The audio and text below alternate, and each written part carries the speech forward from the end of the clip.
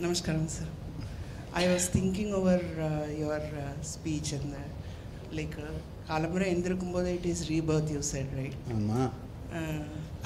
Again, we live in the same life, same situation, same people around. Yes. Agreed. How much we have to let go and how long we have to let go?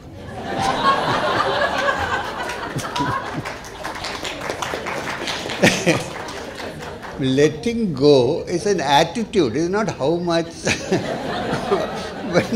It's an attitude. What I meant to say is that it is true, we live with, look, there's one solution which is very extreme. If you don't like the people you are living with, get out. But this is not easy, I agree with you.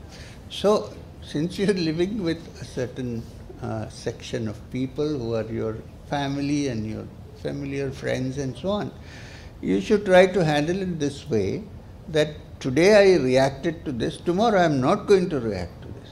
Then a new circumstance arises. Then what?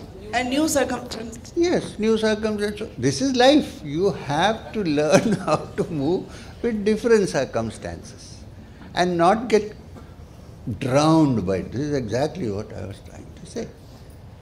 Or the solution is the ancient solution of sannyas. Give up everything. I don't want any of them. I don't want to see their faces. I'm going away somewhere.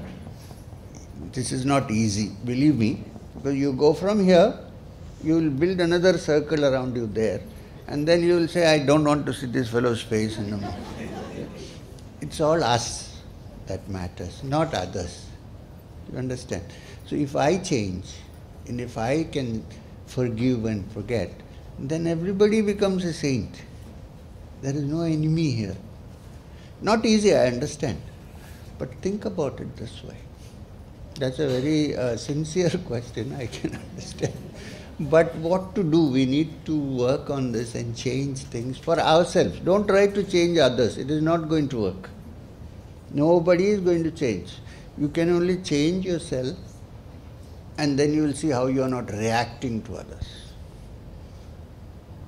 Now, some people may take that as a greater insult than your reaction. You say, what happened? There is no reaction. That's okay, you can't help it.